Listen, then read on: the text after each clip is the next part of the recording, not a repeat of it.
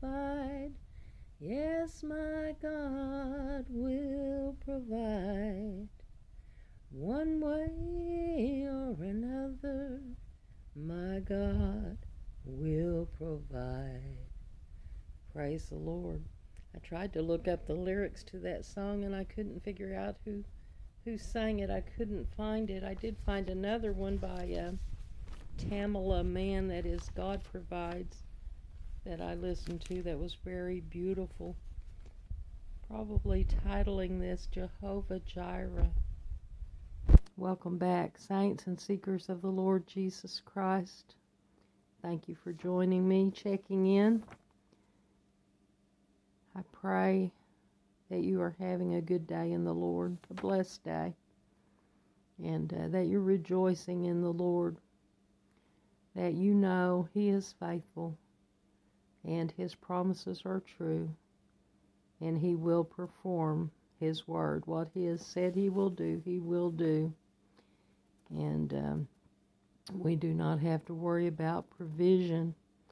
This Jehovah Jireh had come to me last week to talk about, and then I had looked at a YouTube site, Fear No Man, and he had titled his Jehovah Jireh, and I had referenced to go there and just look at that, but the more I thought about it, I did want to share some testimony about God's provision.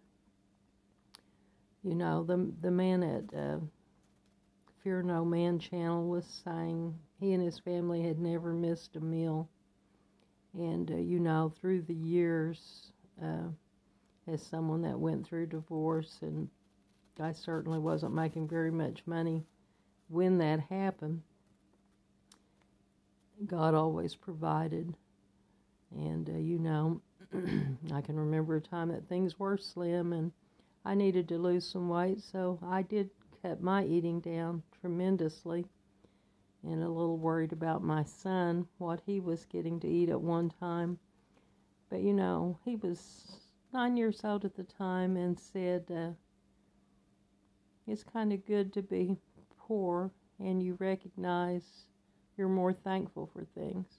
Something like that. I may not be quoting him exactly, but it sort of shocked me because I was concerned that I was not providing well enough for him, but the Lord provided. And I can remember having a peanut butter jar and go to fix him a peanut butter and jelly sandwich, and it just dawned on me one day as I was looking at the jar. It wasn't a really big jar, and I thought, Lord, you're filling this back up halfway every time I do a sandwich. I know you are, because this peanut butter should have been gone a long time ago. And I really did feel that. I'm not saying I measured it or anything, but I was just kind of in la-la land at that time. And it just occurred to me, this peanut butter is lasting and lasting and lasting. So, you know, Jesus is the same yesterday, today, and forever. And if He provided for that widow with the cruse of oil and the little bit of meal, and just had it keep coming, and provided through a famine. They were in a famine in the Old Testament, but she was provided for because she was faithful and obedient to the Lord to do what He required of her. You know, another time I can remember being on a job that I wasn't meeting, I was about to get in a serious place because I simply was not making enough income for my bills. And I just kind of presented that to the Lord. I said, well, Lord, I feel like the widow here in the Bible that is just about to run out for me and my son, and I can see how this happens to people. They can't pay their utility bills, then their house bill, then their house gets taken, etc. You know, I wasn't whining or complaining. I was just putting it before the Lord. It's like, here I am, Lord, this is where I am, and I need some help here. And, you know, He put it in my mind to do my resume. And I had an education degree, and we were 9 weeks into a school year, and I sort of said back to him, I said, well, I don't understand what good that will do. The teaching year's already begun. All those positions are filled. And he stressed to do the resume. So I did the resume, and I had left that job that day, and I picked up a newspaper, something that I just hadn't been doing, and there was an opening for a teacher's position 9 weeks into the school year. So someone had an emergency with their health. They needed a teacher, and Friday I applied for the job, and Monday morning I was teaching at school. So God provided. The income wasn't great, teacher's salary, but it was about 3 times what I was making working as a secretary for a pastor. Just a little bit of money an hour and only getting 28 hours a week there. So God provided.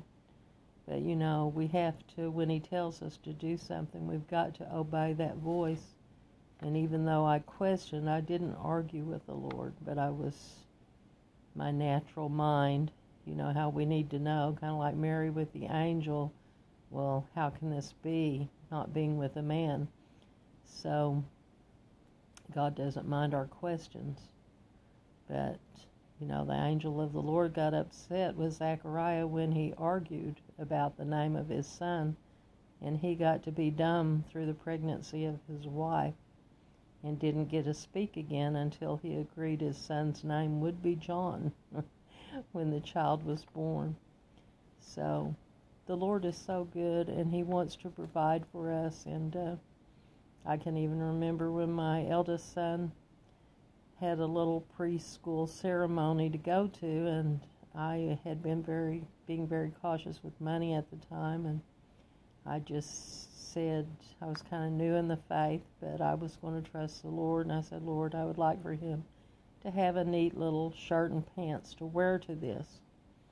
And a lady that I did not know very well at all called me and said she was going through her children's closet, and she had thought of me. Did I want to look at some of her boys' clothes? And I said, yes, I will get those. And I knew, I just smiled because I thought, well, here's this nice little shirt, etc. So praise God, it was a real neat little blue pair of pressed creased pants with a blue and white striped shirt. It was awesome.